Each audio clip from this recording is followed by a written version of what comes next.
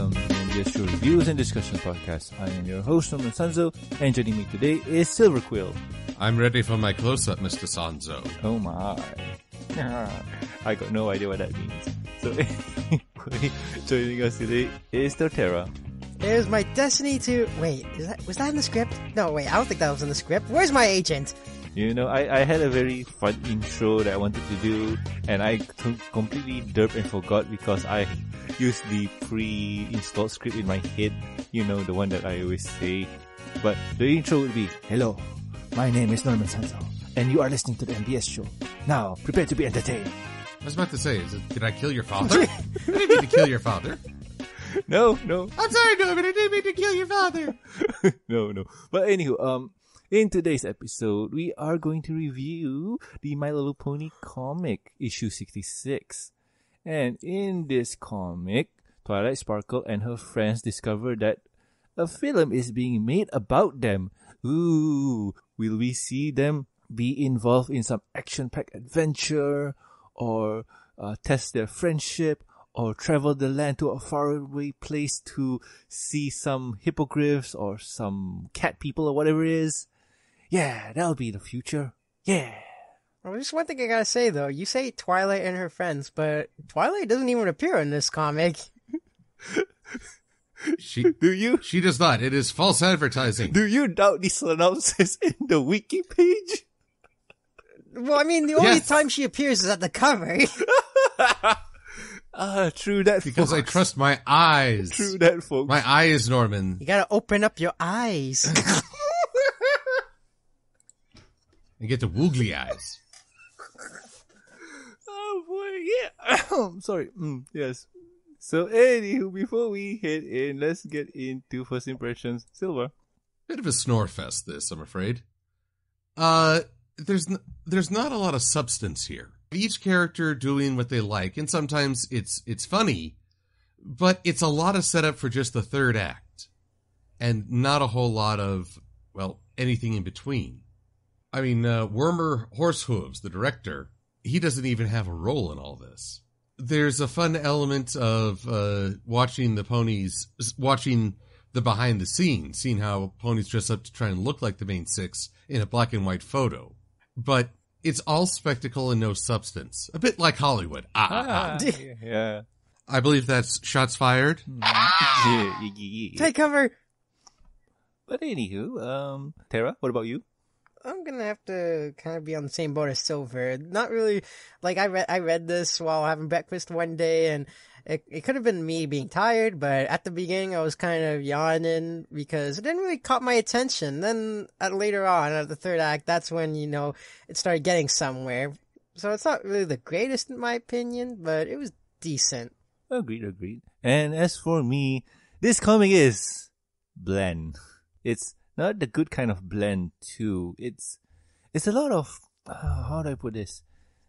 It's like they were using the same formula, but they were using it poorly. And the thing is, art is awesome, coloring is awesome, story is It's one of those how do I put this? It's not a amazing read. It's a fun read, but it's not awesomeness. But anywho, those are first impressions, so let's get right into it. If you have an interest in reading this comic, pause here.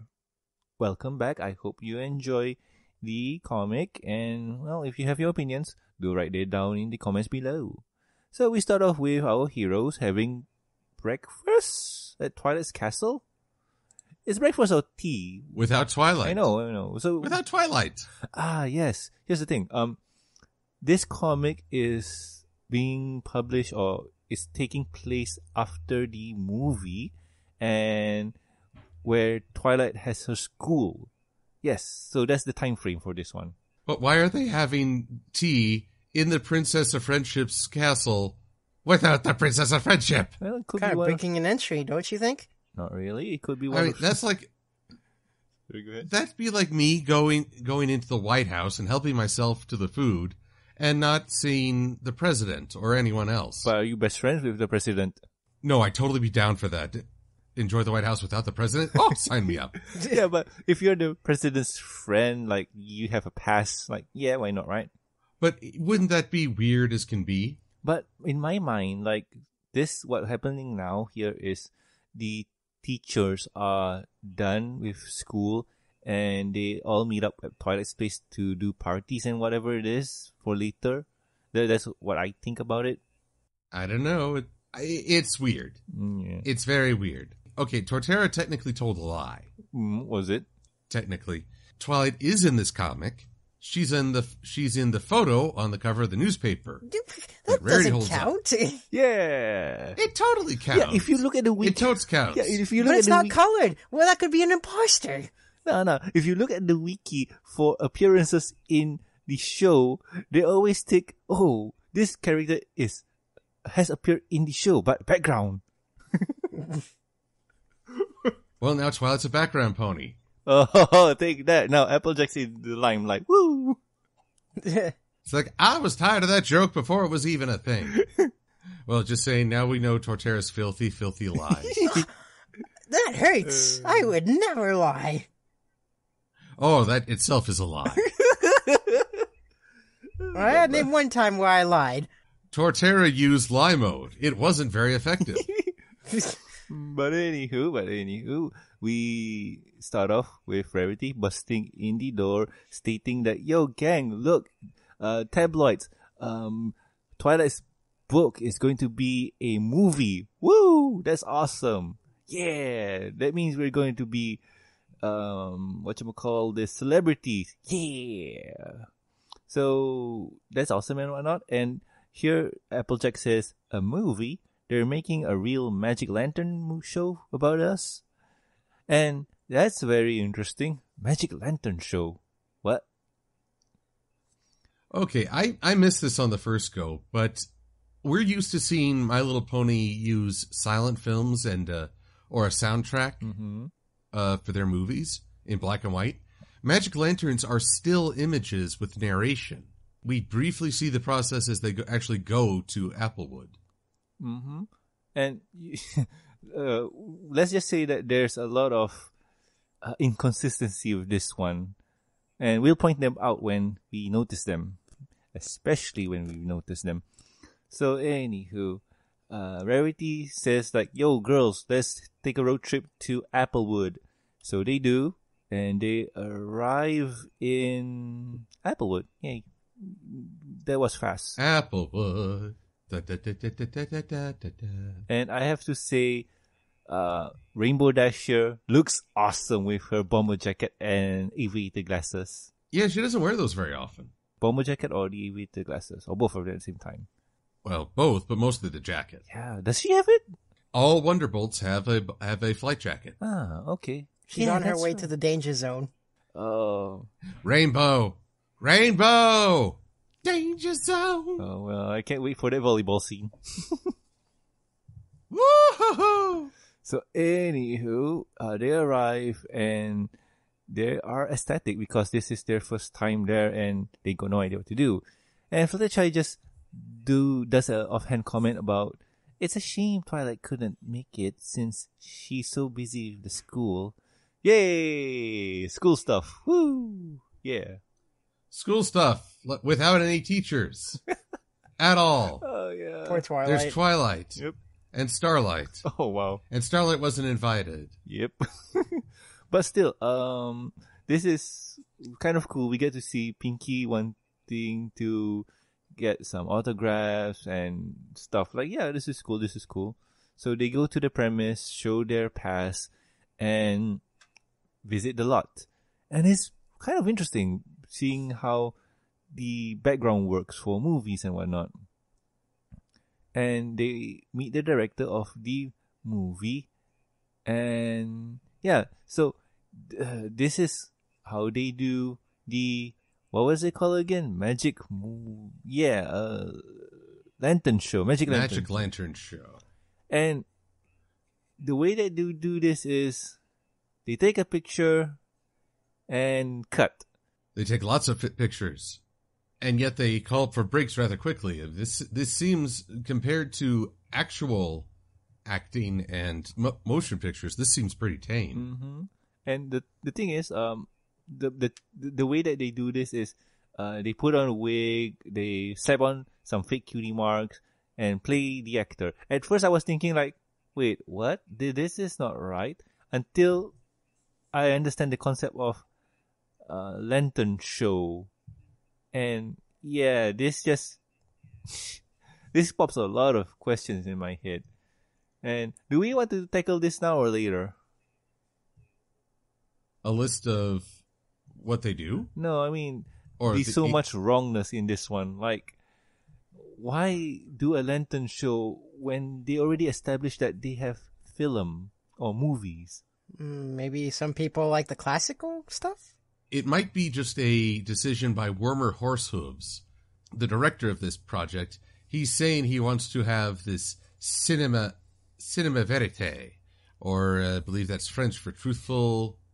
Let's see here. Truthful cinema. He wants it to be authentic.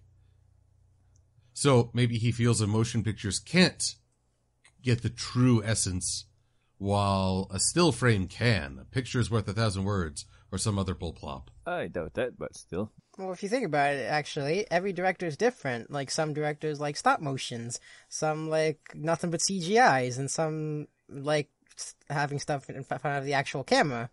Some just like money. Hi, Michael Bay. And Yeah, or some like just like explosions. Or some like to insert themselves. Oh, hi, Mark. Oh, hi, Mark. How's your sex life? Oh, boy. But anywho, as we carry on, we get to see the director, and he seems very tired. Very, very tired. And if I'm not mistaken, he hands over directing to the 5 of them, like the 5 friends, like Rarity and her friends.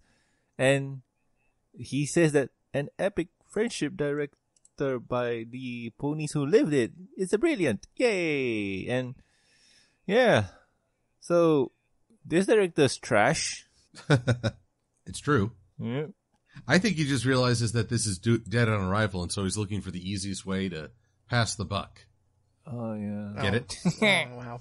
Oh, Yeah, but... because horse puns. Yeah, but... It's a joke, son. You can laugh. Ha ha ha ha. But anywho, yes, Rarity accepts it, and the 5 of them are excited to direct the movie. And especially Fluttershy, she looks so cute! But this is a point where the humor actually undermines it a little. Okay. Applejack says, sure, I don't have anything planned for the next couple months. Oh, wow. You are a teacher at a school. You should be at said school right now. Yep. Twilight's off in the distance going, what the hey? That's why she's busy. Because all her fellow teachers are just off and about. It's like, what are you doing? Oh, man. But, okay, here's where... Oh, my God. Okay, we go to the next day, they start directing and they start making the movie. And here's the concept where... sorry.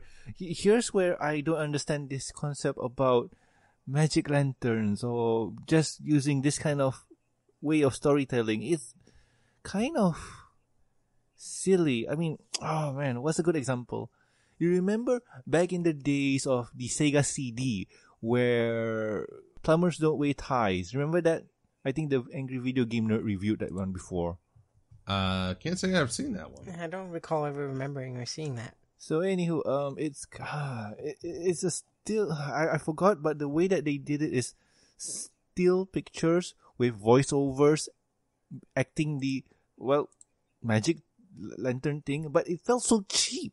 It felt so cheap that they did this. And I'm not 100% sure how they did it in the olden days, but once you know that there's,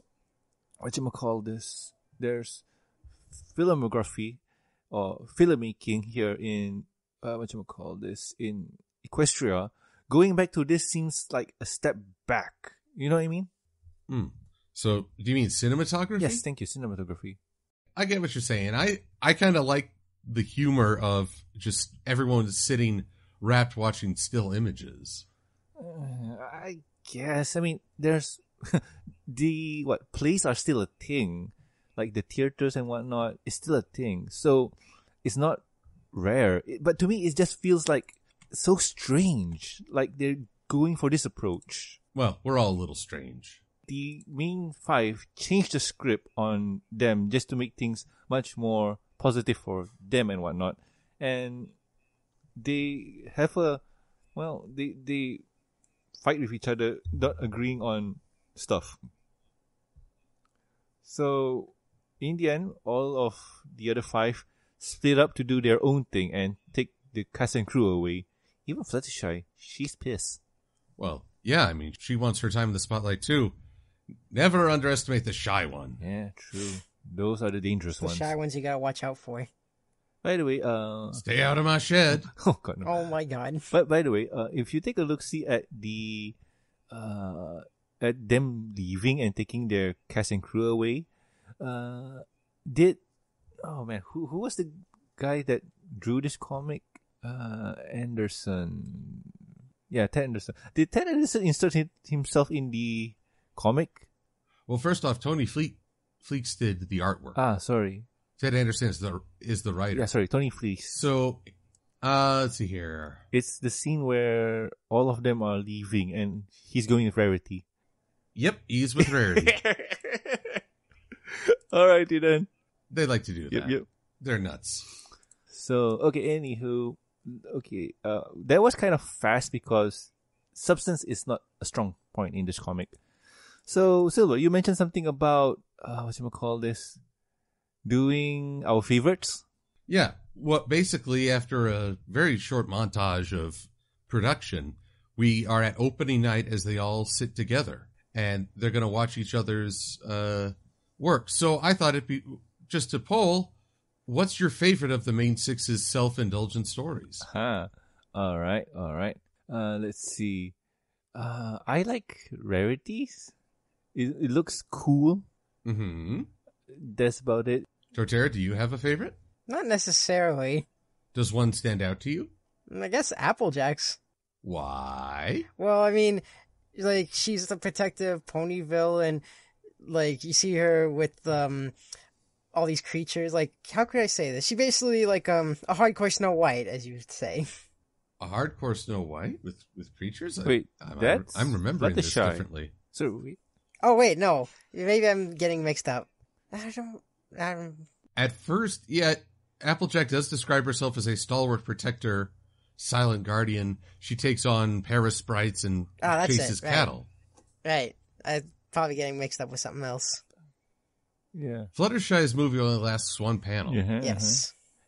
And by the way, did Rarity extended her story? Because I'm looking at the one where there's a unicorn holding a rose in her mouth. Is that Rarity's? A rose in her mouth. Is that After Pinky's. when they're recording? After Pinky's film. Uh-huh. Yeah, I think that's Pinky's film. Wait, the one what? with the rose and the hood. Oh, okay. Wow, that's a tonal shift. No, the pony with the rose in her teeth is still Pinky's. Okay, yeah, that's a tonal shift. But anywho, yeah, like I mentioned before, mine is Rarity because of the whole Dick Tracy aesthetics. That's always cool. I like it. And Terra is Applejack because of superhero. Yes, Applejacks, yes. And what about you, superheroes? What about you, Silva? Well, part of me liked that everyone expected Applejacks to be a Western. So when she does the superhero, the Mistress Marvelous, she's like, a gal can like two things.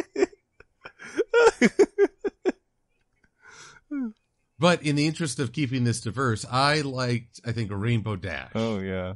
Because the title of her Magic Lantern show should be, My Friendship is Bwam. Oh my Boys.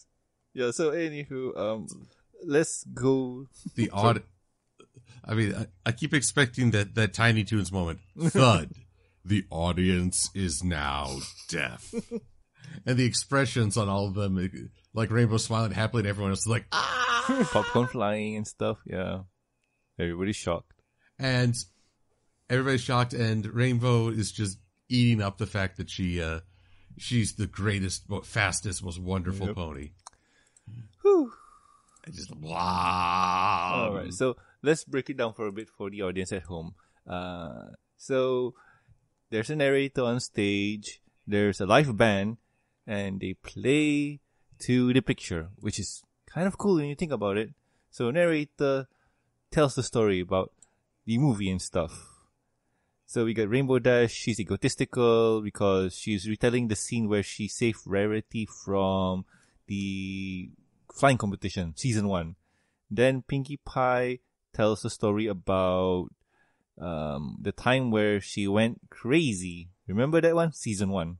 Then somehow it turned into the Pony of Shadows? What?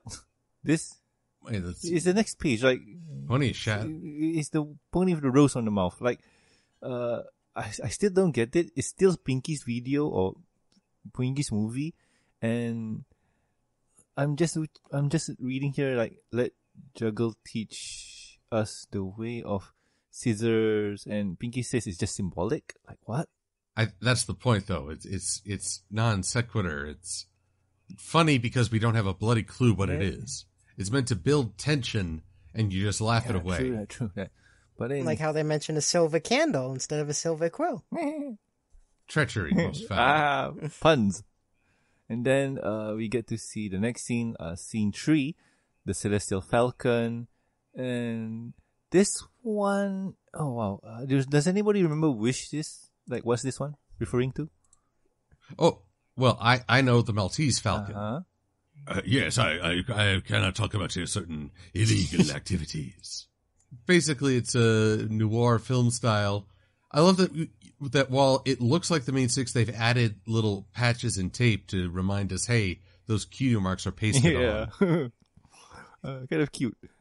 Because they're actors, you know?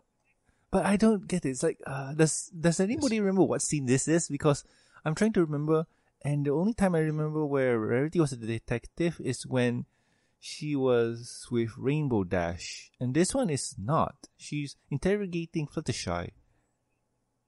Well, no, this isn't her trying to reenact a scene from her actual history. It's just her to making a story. They abandoned truth in this film long ago. In fact, I do love, they say, no pony is that innocent. Fluttershy's like, I am! Okay, so basically... Are you, though, Fluttershy? I don't think you're as innocent as you want everyone to think you are. So basically, Rarity told her, well, she diverted from her story. Alright. Then, well, Fluttershy is okay because it's a retelling of Winter Wrap-Up. Best episode ever. With best song ever. Well, I think it's just an animal documentary. I don't think they even mention winter. No, they don't. When spring arrives, you're right. So, but it's from the animal's point of view. And then... So it's kind of like Animal Planet. Oh, and she flat out says Twilight's friendship problem wasn't important during the winter wrap-up. Oh my god. Okay. And last but not least, it's a mashup of Applejack's fantasy and whatnot. And in the end, the director is kind of peeved that he gave responsibility to the 5 of them. And in the end, everybody thinks it was a joke and a gag. And they all laugh. And yay! So it's, I don't know. I'm getting actually the Showstoppers vibe here. Showstoppers. Which one is that again? Oh yeah, now that you mention it, yeah, it's kind of like that almost. It's the quick and easy resolution. Yeah.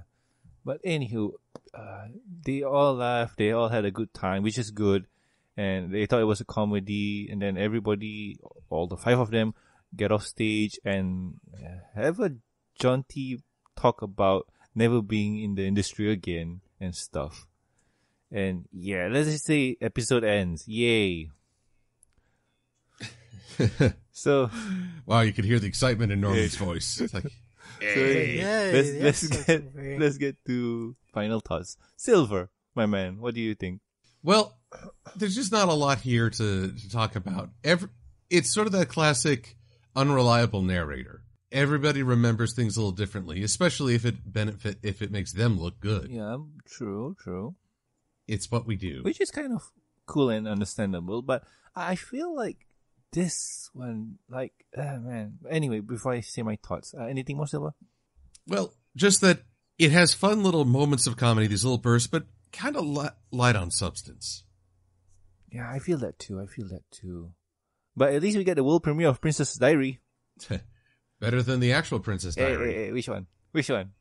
Well, definitely the second. I never really saw the first. The Princess Diary. And I haven't seen any. We reviewed it, right? No, I don't think we did. The Princess Diary. Are you sure? You're talking about the Princess Bride? Yeah, the Princess Bride. Sorry, my bad. Yeah, there's a difference between a bride and diaries. My bad. It's actually very exceptional to say Princess Bride. Marriage. Marriage is what brings us together. Is that all syllable? Marriage is my writing joke. Okay, I'm good. Tara, what about you? I mean, I don't really have much to say for this. I like how they went to a new place, Applewood. I mean, I thought they were going to make a pun out of it and maybe call it Ponywood or something, but that'd obviously be speciesist. Yeah. And, Applewood, I mean, I guess that works. But this comic's okay. That's all I really got. Not much to talk about this. Yeah, understandable. At least in my opinion. Understandable. And in all honesty, for me, if I were to rank this comic, it's a pass. Hate to say that, but it's lack of substance. Like, how do I put this? You're paying $4 for this comic, and getting this, I would say that it's kind of a robbery. It's not great. It's meh, and I hate doing that. Like, I hate giving bad reviews to something I enjoy. Sorry, a brand I enjoy. But for this one, I just have to tell it as it is, man. It is not great. The fun part of this one is the slapstick comedy, some of it if there's available. And the quote-unquote movie is fun. But in the end, it's all kind of bland. Like, there's nothing to be excited about. And, well, I don't know what to say. Like, knowing that movies are available in Equestria and them taking this very traditional form of movie making kind of begs the question of why. And with with the potential of telling a story for this one, they could have done multiple ways of stories. Like, okay, I do appreciate that they told it in their own ways, but I would like it if they just take a story from the comics instead. And at least there'll be more variety and people will be asking, oh, what is this from? Where did this came about? And they'll say, oh, this is from the comics. Oh, I got to check that one out. But this one is just like, I guess I go watch the episode for this story is based on. Sorry to sound a bit negative. I mean, the one thing I kind of like about the comic is the references on when they make it to Applewood, and you got Daring Do on the bottom, you got Sapphire Heart Song, Sapphire Shore is up over there, and Calavitura. And then at the last page, when they end the comic, they have one that says, The End. Yep. Yep. I wonder who that is. It's a Common Writer. Oh, I see. Kamen.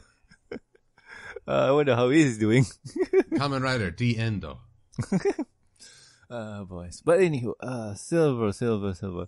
What are we going to do next week? Well, I think it's time for a return to the show. We have a heist to plan. Oh. A heist in honor of the voice actresses who stole our hearts. Oh, much awesomeness. So, come back next week as we discuss Sparkle 7. Oh, wow. Yes. This is going to be awesome. Can't wait. And here's the thing, ladies. Yep. Here's the thing, ladies and gents. This is going to be episode 200. We've been following this show for this long that we got 200 episodes of My Little Pony Friendship is Magic. Ain't that a blast? God, we are so old. Man. Especially Silver. Man. So anywho, join us next week for season 9, episode 4, overall episode 200, as we review the Sparkle 7. Yes, I can't wait I just can't wait, guys. Like, if we have time, we would have just recorded this next. You know what? Don't even record. We just gotta talk about it. But nah, man. We have things to do. Is that even in the script? Day life in Wado. Yep, no. So anywho. What was I again? Yes, if you have any questions, concerns, or suggestions for the show, you can contact us at mbs@gmail.com. You can also reach us on the Twitters. The show's Twitter account is at MBS Show, and my personal Twitter account is at Norman Sanzo. Silver, where can the good people find you? Well, you can find me on Le Twitter under MLP-Silver-Quill. Use the same to find me on DeviantArt, where I post Pinkie Pie Says Goodnight the night before each new episode. Or special, as the case may be. You can find me on YouTube. Just do a search for Silver Quill or After the Fact, and I shall appear. And you can find me on Equestria Daily every Wednesday with a comic review or editorial. Awesome. And Tara, where can the good people find you? Well, the good people can easily find me on Facebook, DeviantArt, Twitter, or Facebook. Wait, did I say Facebook twice? Yes. Indeed. Curses. Oh, they can find me on Facebook. You're double booked. I did. They can find me on Facebook, DeviantArt, Twitter, or YouTube under the name Torterra1324. Easy as 1, 2, 3. Yay! You mean 1, 2, 3, 4? No, 1, 3, 2, 4. It is no longer easy. Anyway, also please subscribe and rate us on iTunes, YouTube. Don't forget to press the bell icon to stay up to date, and Stitcher Radio, and also like our Facebook page. You can also catch us on ponyvilife.com. Links are in the show notes. If you'd like to support the show, you can do so at patreon.com/thembsshow. With every support, you get a week's early access to review and discussion, podcast, exclusive and deleted content. And a huge thank you from me. Talking about thank yous, I would like to thank Amy, Lucky Knight, Tristan, Starstream, Jeffrey, and also myself. Thank you so much, guys. You're great. So anyway, I have been Norman Sanzo. I am Silver-Quill. I have the Torterra. And we'll guys catch you next week with another fun episode of the MBS Show. See ya. Adios. Bye-bye.